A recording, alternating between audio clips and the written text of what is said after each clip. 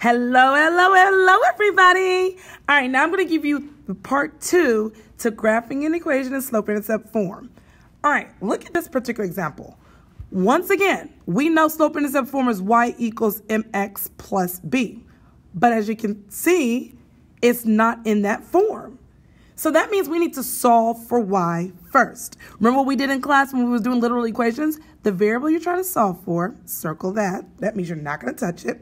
And if you want, you can use SADMAP. Remember, S represents subtraction. Is there anything I can subtract on both sides to get y by itself? Yep, I can subtract 4x on both sides. As we know, 8 and 4x are not like terms, so you can write what you see.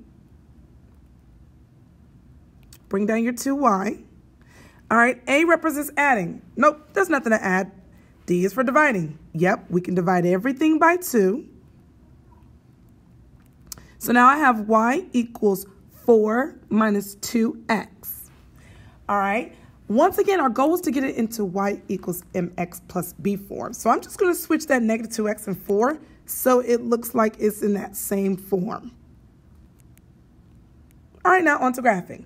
My y-intercept is 4, so I'm going to go to my graph on the y-axis and plot the point on 4. My slope is negative 2. Remember, when it's a number by itself, it's technically that number over 1. So I'm going to go down 2 over 1. Down 1, 2, and over to the right 1.